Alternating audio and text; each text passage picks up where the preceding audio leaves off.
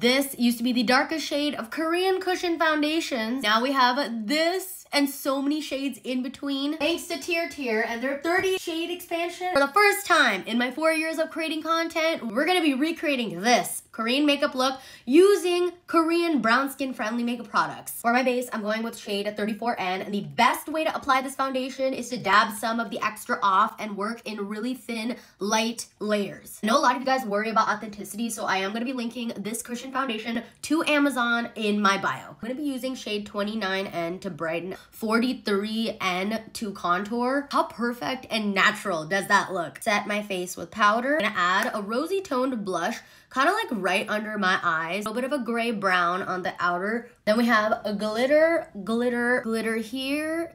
I'm gonna create the aegyo with some gray eyeshadow to emphasize my eye contour socket. Shimmer in that empty space. Soft wing eyeliner. Some mascara. And for the lips, I'm gonna be using the TIRTIR Waterism Glow Tint.